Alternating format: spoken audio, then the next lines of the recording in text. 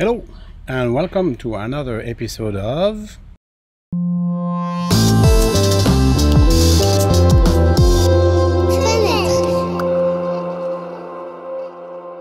Today, like every day during this COVID-19 pandemic in June 2020, I'm at home in my backyard, which I share with Joan MCordic, who lives in the downstairs apartment here at the main level apartment, and we share the garden and the deck. So we've been doing this for quite a while now, and today I'm going to pay a visit to Joan, and we're going to talk about sewing, the world of sewing process and how she tackles that. So without further ado, let's go in. Hello, Joan. Good afternoon. Good afternoon. Nice to see you. Thank you. I got a few questions for you. Today we're talking about sewing. What are you planning to do today? What's the project today? This is a mending day. Not altogether mending, a bit of mending. So this next project is a very lovely piece of fabric that I'm going to turn, just needs hemming, so that I can turn it into a what do you call those panels? A runner? A runner down the middle of the dining room table. Cool. Did you start from scratch, or did you know how to sew from way back? No, this is a third generation thing about sewing. Ah, okay. So it runs in the family. Runs in the family. And who taught you? My mom taught me, and her mom taught her. That's kind of interesting because I was around during the First World War. She got scarlet fever, and it's a big family, so they isolated her with her mother on the third floor with a sewing machine. What got you to sewing in the first place? Very practical. Money. You find out that to redo the Chesterfield or the chair with something fresh you literally are going to have to spend the amount you would go out and buy another Chesterfield. The recovering is that expensive. So you say, gulp, well, I can run a sewing machine. I wonder if I used the stuff that's on there as a pattern, took it off and recut it, could I sew it back together and put it on?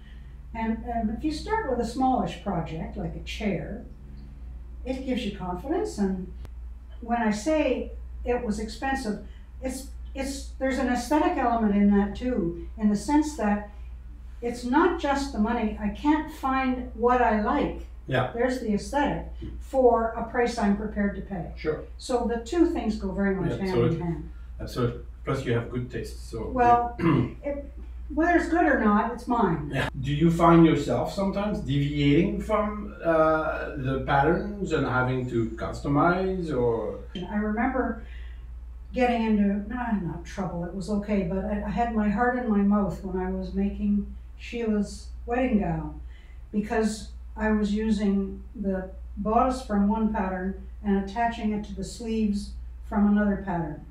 That's as creative as I want to Right, get. so you're blending different patterns That's together. right. But that demands a level of what I consider as creativity. Like, for instance, another level, choosing a lovely pattern, a lovely fabric that matches your sofa, Easy chair. your easy chair, and when you wear this on your easy chair, it's great. Would it be possible to give us a quick tour of a sewing machine? Absolutely. What would you like to know? Well, how does it work? What are the principal? The principle is that you've got two threads and you're weaving them together, which is what makes the strength. Right.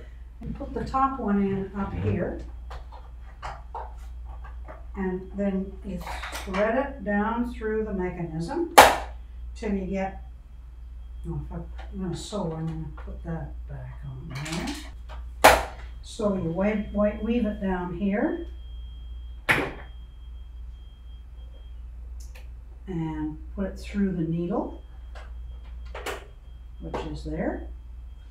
Then the what they call the bobbin is down underneath here. Right. You'll wind it and put it down, and here's the second thread coming up from the bottom. Right. And it's the mechanism is pretty simple. It just joins the two. As you sew. What brand is it? It's a Favard. It's a Favard. And you've had, have you been faithful to a brand? No, I have not. I learned on a Singer, which had a knee treadle that made it go. Yeah. My grandmother had a pedal one. Singer too. And I have used it too, yeah. Also Singer. Yeah. I discovered a term that that I use a lot and will use a lot in these episodes. It's the term interface. And I discovered that that term is also used in sewing. Yes. I didn't know that. There's a very good example in the mask. They tell you to make the mask of 2 layers. Yeah. So what's inside, sorry, there's a little makeup on it, proves I'm using it. It is lined. It is interfaced. All right. So there's actually a layer inside of it. Yes. Yes. Sorry, but there's a story around this mask, right? Well, of course, early on, we were worrying about the fact that everybody was short of masks. And then it became clear that for most of us, we didn't need an antiseptic mask. We just needed something to cover our faces. And so the gang on the street got together and said, hey, we could make masks. So what are there, something near 100 people on the street? Yeah. So they put out a call for the 100 people, and 3 of us said, sure, we can make masks. Nice. So we got together in somebody's garden and we traded the necessaries because the stores were all closed at that point. So we found we had enough elastic, enough interfacing, enough fabric. Everybody had leftover fabric. You've always got leftover fabric. And we also needed the little wire that goes in the top layer so that it fits over your nose. Right. So we traded all that stuff around, and I'm not sure how many masks. I made about 35. If everybody made the same, we were up around 100, and we got rid of them all, and people wanted to pay. So I think we sent about, I don't know, $250 to Michael Garron Hospital. Well, I'd watched Mum sew because she loved it too. But I guess I really didn't buckle into it till I was newly married. Okay. And the same old thing, you need curtains. Right. Very practical. So Mum, I guess I first learned on Mum's machine, but it was a very high priority to get one. In 30 years, that $500 spread out is, yes. Meant a lot of sheets. Right, absolutely it did. And mended a lot of holes and made jackets and shirts and shorts and yes. Nightgowns. Nightgowns, absolutely. Chesterfield gowns. And a wedding dress, so it did a lot. So, well, thank you for this moment, Joan. It was a real pleasure to have a conversation with you. I love talking about it. That was a great visit. Joan is a real trooper. I mean, among other things that she does, like sewing, she's still a student at U of T with the Academy of Long Life Learning. She was the founding member of Prologue, which is an organization that promotes the performing arts in the schools, and she's done many great things. I hope you enjoyed this little episode about sewing.